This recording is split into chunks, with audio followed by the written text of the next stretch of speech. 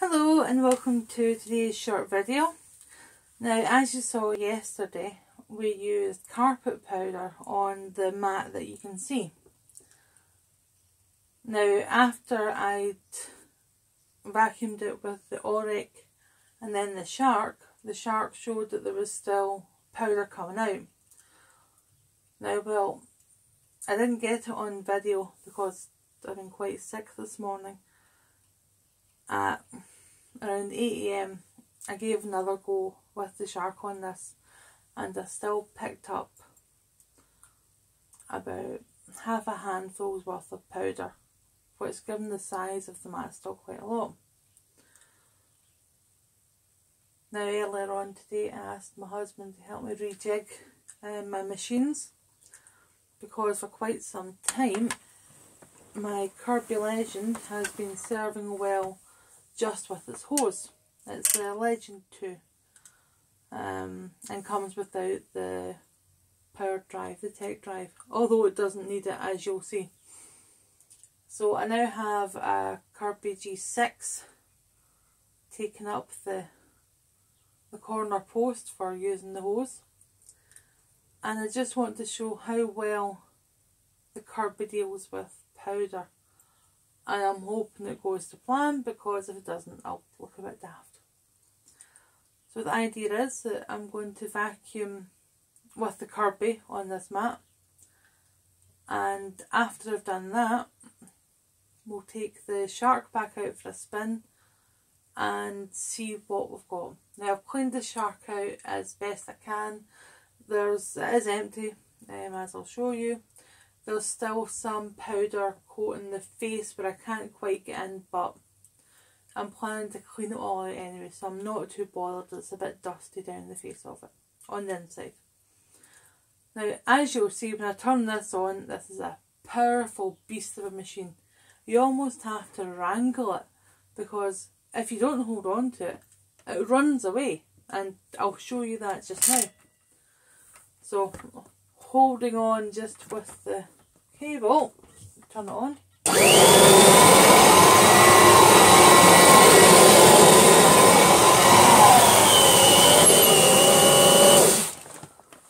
Oh, excuse me a minute, that's its other party trick. And we're back with the mat not looking too bad after being eaten by the Kirby. So I think that shows the power of this machine. One, it'll run about your hand if you don't hold on to it.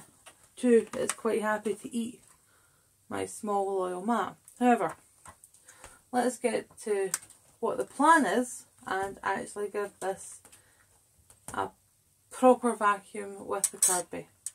Now, the Kirby is all set up using the pedals. It's set number 4, which I'd previously worked out. As it is, you normally use the pedals to tap up till you get a change in the tone. Actually, I'll bring it down. This one is very difficult to hear the change because it's a noisy bugger, but we'll give it a try. So let's turn it on.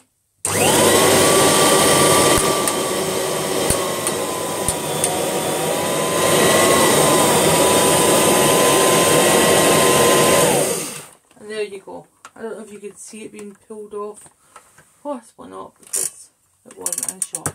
Anyway, enough talking, let's get back to the vacuuming.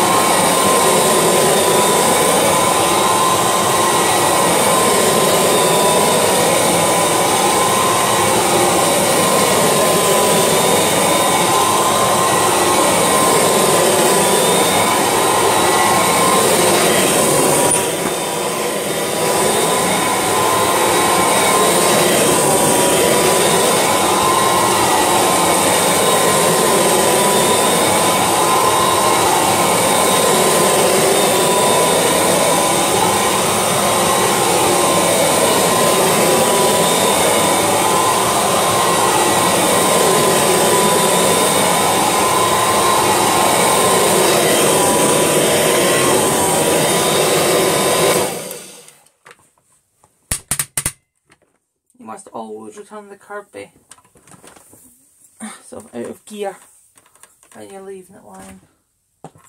So I've now been over that quite a lot with this Kirby. Now we're going to see how the shark fares even. Right, back in a spot, shark on. So, hopefully that's visible to show that the bin's empty. I know it's not the best angle, but we'll work with what we have. And now let's give this a good quick going over since it's dinner time soon.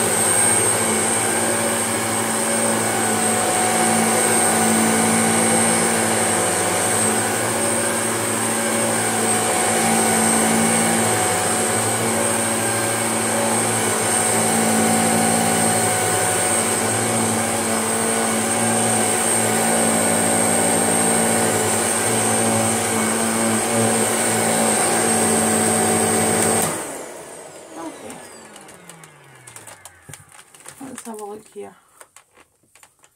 See what we got.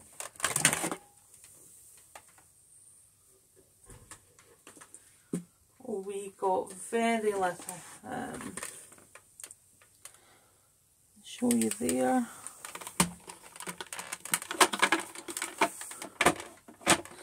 I don't know if you can see that, and that's not powder that it lifted.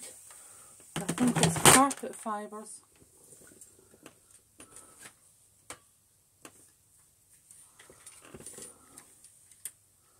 So that's it. There. What it lifted. You can see? No powder. Just fluff from the carpet that came up. Now that is amazing. It's the power of the Kirby that just really deep cleans your carpet. There's a few others that can beat it in the jobs that it does. Now it is a very big clunky machine. They do weigh quite a bit, so they're not best for carrying up and down stairs. But they are beasts. They will deep clean your home. And without the Kirby on that mat, I would have expected to see powder coming off of it for even up to a week. But that's it, you saw there. A couple of back and forths with the Kirby. And pretty much cured. Now let's just do the other Kirby with the noisy hose to lift what was there.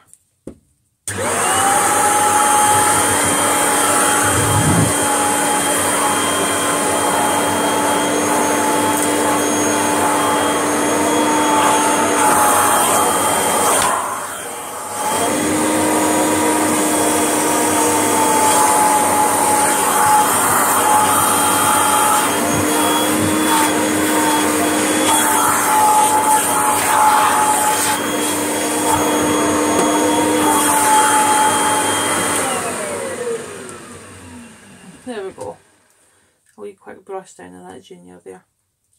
So yes, the carpet is now clean. So going by yesterday's video, if you are somebody who wants to spend their time using carpet powder, then the best thing you could do is buy a Kirby. Use it for that. There's many Kirby service agents all around who, once the machine's buggered up with powder, can potentially fix it. Now I will say, do not buy a Kirby brand new. Kirby is a MLM scheme, multi-level marketing scheme, kinda. I'm not as sure about the recruitment process because it's not as widely spread here. Though clearly, since I own 4 Kirbys, yeah, 4 Kirbys, there obviously are salespeople in my area. Not that I've seen a huge amount of the new ones for sale, but there is a relatively steady marketplace for the old ones. Mainly the G series, less so the likes of this one. That's the Legend II. Is that a better position? Yeah. Give you something to look at while I prattle away. So yes, you don't find these as commonly, as I said, same with the Heritage, but you will find a lot of G series. The thing with the Kirby is there's very little changes between each series of them. They release a new one every year, maybe every other year. I don't keep track. And certainly for the G series, I have a 5, a 6 and a 7. 7's currently dead. But they're all the same. All of the tools you get are pretty much the same. There's 2 brush heads, there's some shampoo kit, the tool caddy. Buying a new one, there's very minor changes, and when you can pick up an older Kirby for say between £50 to £100 and reasonable nick with all its tools, you're far better going down that route, because if you want to buy it new, a salesman will come to your house. Now you can search on YouTube because there's people going into great detail about the sales technique and what's happened, and obviously I haven't actually had somebody try to sell me one, but they will come into your house, they'll show you how dirty your carpet is by using a dirt meter that they'll attach instead of the bag. And yes, the Kirby will be picking up far more than your normal cleaner. It's a very good machine. It's a machine that can do so many things. It's an Inspector Gadget of the vacuum world. These Kirbys are sanders and polishers. I don't know how many people use them for all of those things, but they can do them. But yeah, I think Avalier 2 is the current new one. Correct me if I'm wrong. And the salesman will come in and charge you, or start offers at around maybe £1,500 to £2,000. From what I've heard, it's a very hard sell and you will struggle to get them out of the house once they've been in. Obviously that depends on the salesman or woman who's doing it. And they'll maybe shampoo a bit of your carpet, and that's often how they hook people in, by saying that they'll offer a free shampoo of your carpet. They're only going to do a patch. I mean, you're going to have to do the rest of it yourself if you want your carpet to match. And you can talk them down, and it seems to be a very weary process, and that many people have got them for say £900 brand new. I think that's one of the lower prices that I've heard, sorry. A lot seem to end up between the £1,000 and £1,500 mark and it's the salesman's discretion as to what you get, because he's got to buy the machine first. I think, if I remember correctly, and this might be in dollars, but it's about 500 for the machine, and anything on top of that is his profit, or her profit. Now, I'm a great lover of Kirbys. They have such a beautiful retro design about them. They are workhorses. They will work till the bag is full to the top. I really can't properly voice my love for these machines. I do tell people to get one, because if you can find one cheap and you really want to deep clean your house, this is it. And it's cheaper second hand than all the big names, and it'll do a better job than your Shark, it'll do a better job than your Dyson, and it won't cost as much, and they don't seem to break as much. Now, I'm saying that with the knowledge that one of mine is currently dead. However, the others are fine and working. Everything seems to be interchangeable. You've seen the hoses in use. All the tools are the same, just in different colours depending on what one they come out. Same with the hose. You might have noticed a black hose I'm using today, and previously it was a red hose because it was the Legend 2's nose that was coming out of. So yeah, unexpected Kirby video here when talking about powder, but I can't rate them high enough. And if you see one for sale and you have the money spare, you won't regret it. They are heavy, they are bulky, but once on use, you saw how much that one ran away from me. If you buy a younger model, the Generation series, which I think starts at 4, but any of them really, they have a tech drive. Now, the tech drive is a paddle on the rear of the machine, which allows you to have it in neutral, which is just your normal vacuuming thing. Some folk find it quite heavy.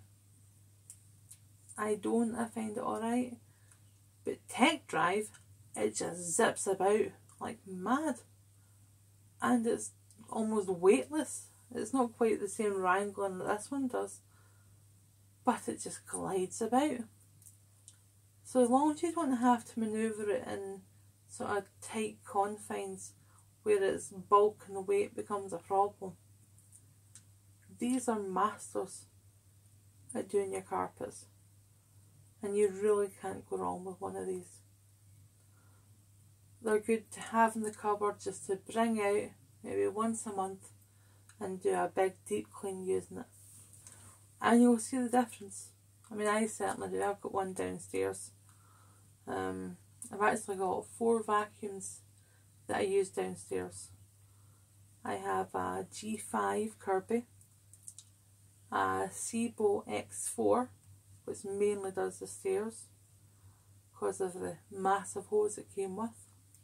I've got my Mila because it's beautiful to use, and I have my older Shark, the one that I bought second hand. So yeah, that's what I feel is my 4 top machines that are down there. And I'd certainly say, if you're looking for the ability to make your carpet as clean as possible, pick up one of these guys.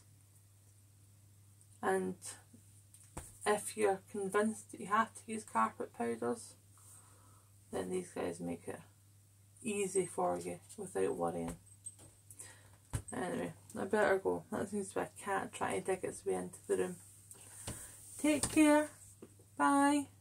Oh, here she is. Might let her go on camera. Hello, Poppy. Are you going to be in camera? You have to come in a bit further, baby. This is Poppy. recognisable from my avatar and banner. She's quite a lover of vacuums. She likes watching, but I generally don't have her in when I'm filming. So as you can see, she just gets in the way. Now she's not seen this for a while because it's been in the corner. What's that, Poppy? Is that the legend?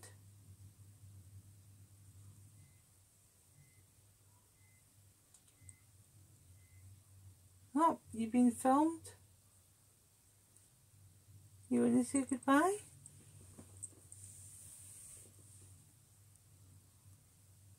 Bye, Poppy.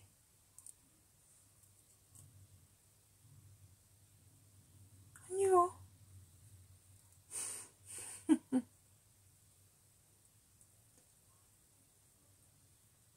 You're not convinced? You're on camera, Poppy? Well, kinda. What's been going on?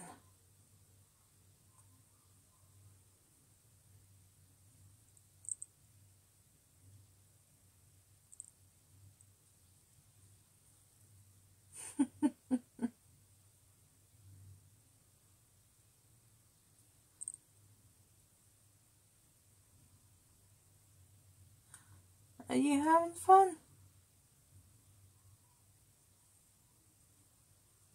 Right, you want to say goodbye to the good people of YouTube? Right, bye.